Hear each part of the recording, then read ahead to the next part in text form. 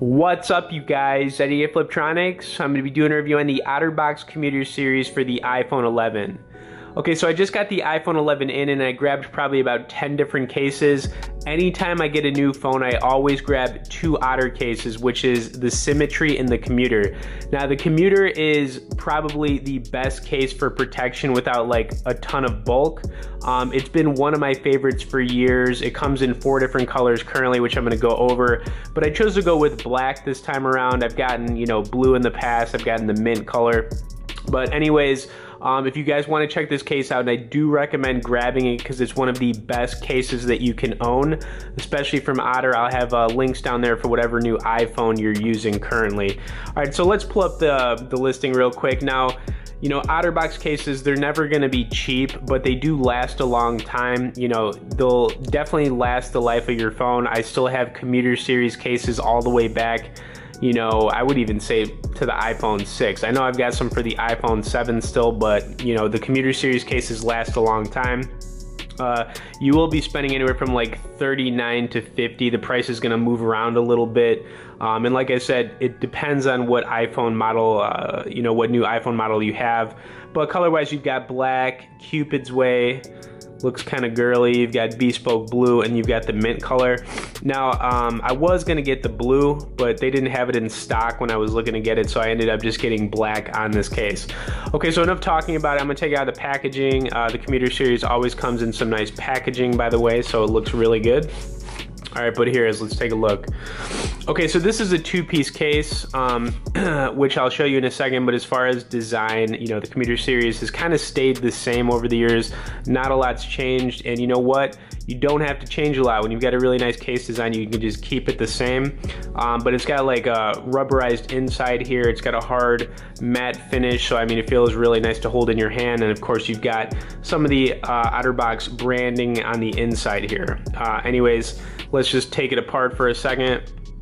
So when you put this case on, it is, it's got a really nice grip to it. So let's just get it on here, but you want to put the rubber on here, and then you basically just want to put this over it and kind of get it on there snug. This looks like it's going on pretty easy. Oh, that was actually really easy.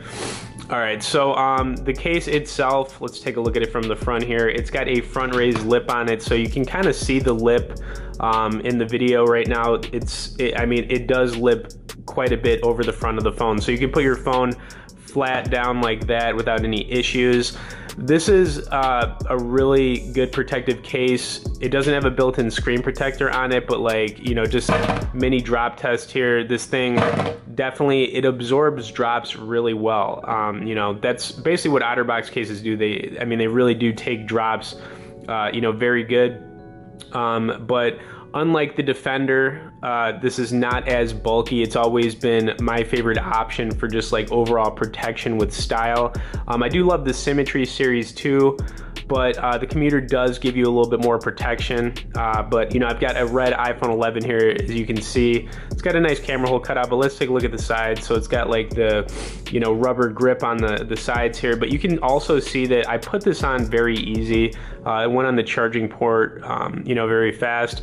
And these cases work with wireless charging too. So that's always been an issue that people ask about these cases. Do they work with wireless charging? Of course they do. No issues with that. But as far as the Commuter series overall, I continue to buy it. Every time a new phone comes out, it doesn't matter what it is. If it's a new Samsung phone, if it's a new iPhone, it's just always been one of the best cases that you can own. Now, it does cost a little bit more. I'll leave links down there that'll get you the best price for it, whether you're using the iPhone 11 or the Pro or the other one. I'll throw the links down there so you can get the best price on it. But if you have any questions about using this case in general, you can message me below. And let me know what you thought about me going with the black on red. I think that was probably going to be my best option. Like I said, I almost went with blue. It would have been blue on red, but they've only got 4 different colors currently for this case. All right, guys, if you could hit the like and share on this, I'd definitely appreciate it. If you haven't subscribed to the channel, I don't know what you're waiting for. Hit that subscribe, and we'll see you in the next one.